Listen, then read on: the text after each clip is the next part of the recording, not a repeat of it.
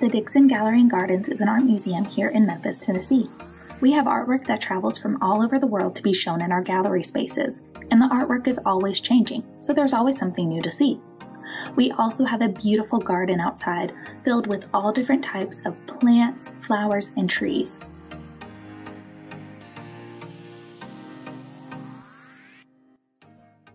Hi everyone, I'm Kristen. And I'm Danielle. We work for the Dixon Gallery and Gardens, and our job is to teach people about the museum and the gardens outside.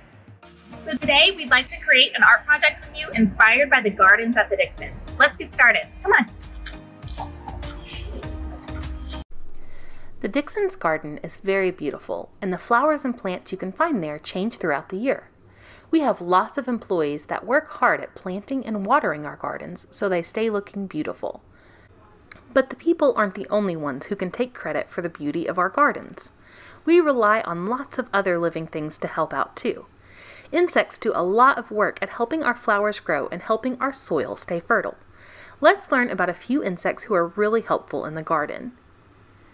Earthworms are very helpful in a garden because they transport nutrients and minerals from below the earth to above ground through their movement and waste. Ladybugs help gardens by eating a smaller insect called aphids that can destroy plants and flowers. Ladybugs can eat hundreds of aphids a day and thousands in its lifetime. Bees and butterflies are both very important in a garden because they are pollinators. That means they collect pollen with their body and carry it to other flowers as they fly to feed on the sweet nectar that's inside. When this happens, it helps flowers and plants produce new seeds. A praying mantis is another great insect to have in the garden. They are excellent predators and can camouflage themselves against grass and leaves. They have a huge appetite and will eat almost any insect that is causing problems in the garden. These are just a few of the insects you might find at the Dixon, but our gardens are packed full of living things.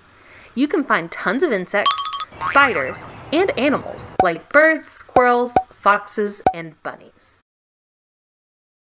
Let's read a book together inspired by all the things you might find hiding in a garden. This book is called In the Tall, Tall Grass, and it's written and illustrated by Denise Fleming.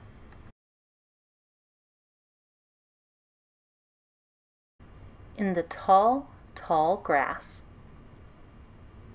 Crunch, munch, caterpillar's lunch. Dart, dip, hummingbird sip. Strum, drum, bees hum.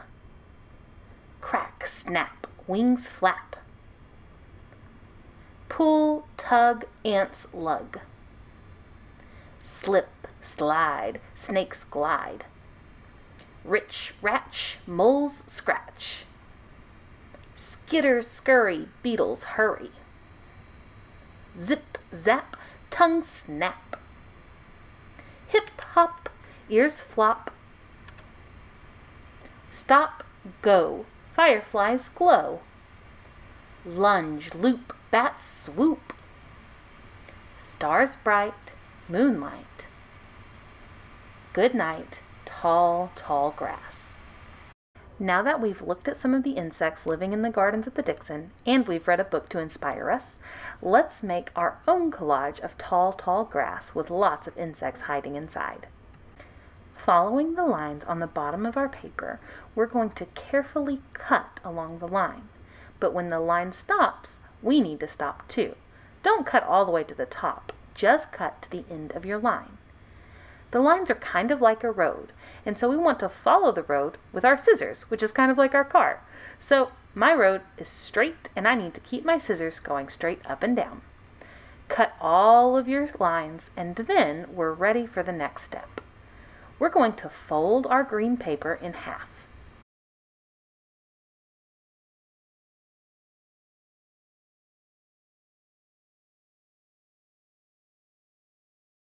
When you flip your paper over, you can see that all your blades of grass are still there.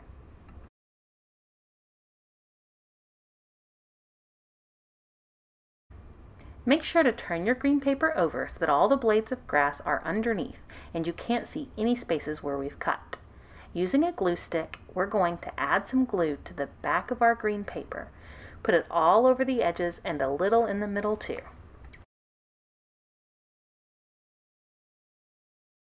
Now we're going to flip over our green paper and glue it to the bottom of our blue paper. Make sure that the folded side of our green paper is touching the bottom of our blue paper. That way all of our blades of grass can open up at the top. Now we can add some things in our sky, like clouds or a sun. You might even draw a bird or some butterflies. I'm going to use crayons, sketch out my clouds, and color them in.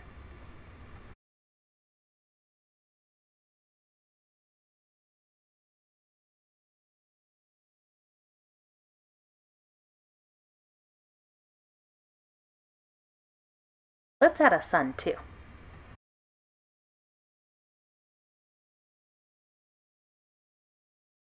Finally, we're ready for our insects that are hiding in the tall grass. Open your paper up so that all your grass is laying at the bottom. And you can practice putting your insect stickers however you like hiding in your grass. Make sure that you don't stick them down until you know exactly where you want them. When you're ready, carefully pull the paper off the back so that it's sticky on the other side, and then stick it to the green paper.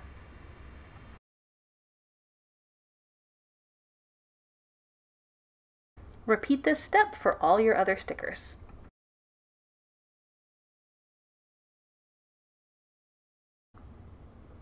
Fold your grass up to hide all of your insect stickers, and now they can get to their busy work of pollinating, moving minerals, and eating garden pests.